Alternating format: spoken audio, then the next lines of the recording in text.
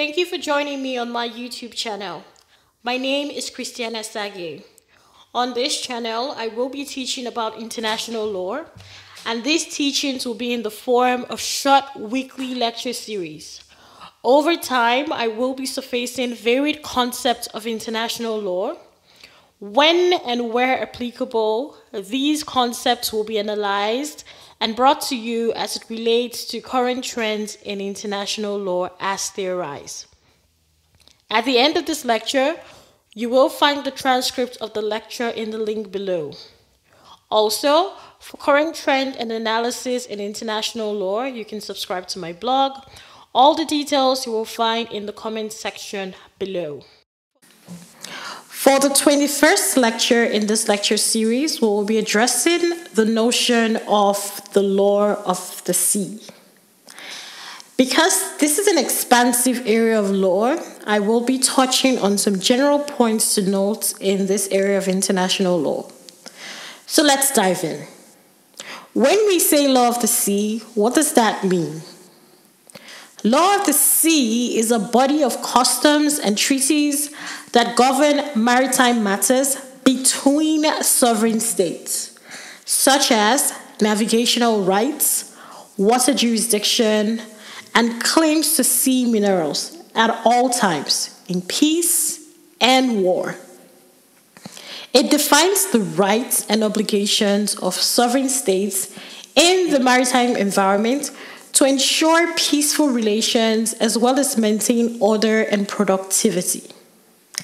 Much of what we refer to as the law of the sea today developed out of customary international law. On the other hand, the customary international law in this area of international law developed following the agitation that resulted from the freedom of seas era in the 17th century. As time went on, the many benefits that the sea provide humanity, including natural resources, its environmental impact on climate regulation, and the many ways it contributes to the growth of economies of sovereign states, influenced the development of a codified system of law of the sea. The earliest successful attempts at codifying the norms of interstate maritime environment was recorded in the late 1950s to early 1960s under the auspices of the United Nations.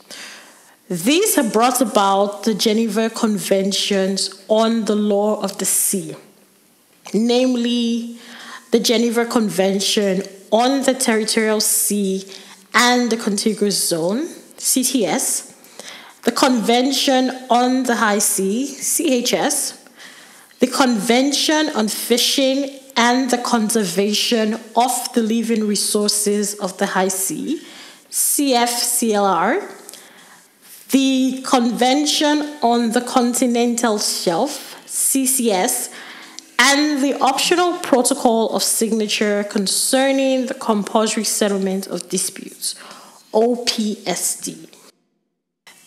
These conventions entered into force between 1962 and 1966. Though brought about by intense negotiations, there was a lack of consensus on a number of salient issues, including the definition of terms such as innocent passage and continental shelf. Following the emerging and previously unsettled interests of states, subsequent negotiations led to the formation of the United Nations Convention on the Law of the Sea, UNCLOS.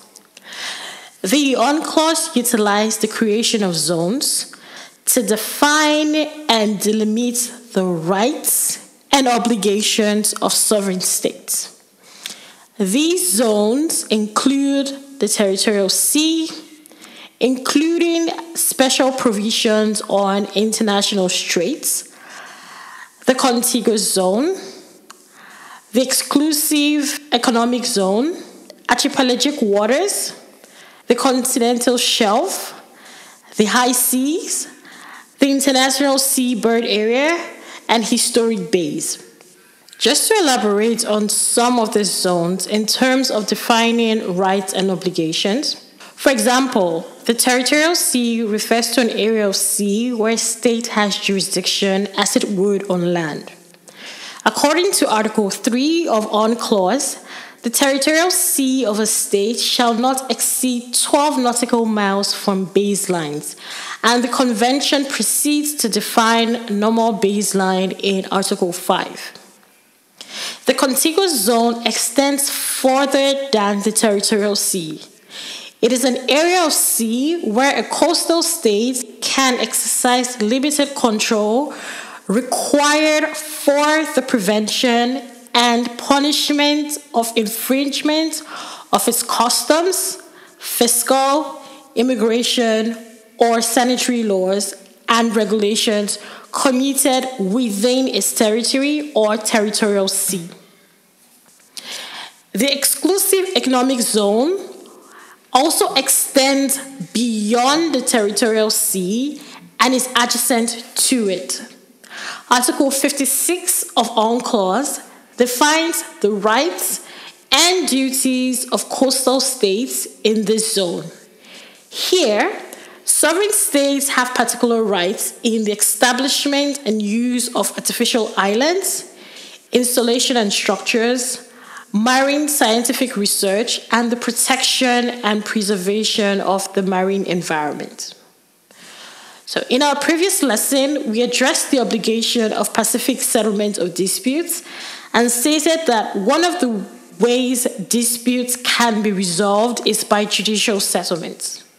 We mentioned that there exists a number of specialized tribunals under international law that address this issue. The International Tribunal for the Law of the Sea, ITLOS, is one of them.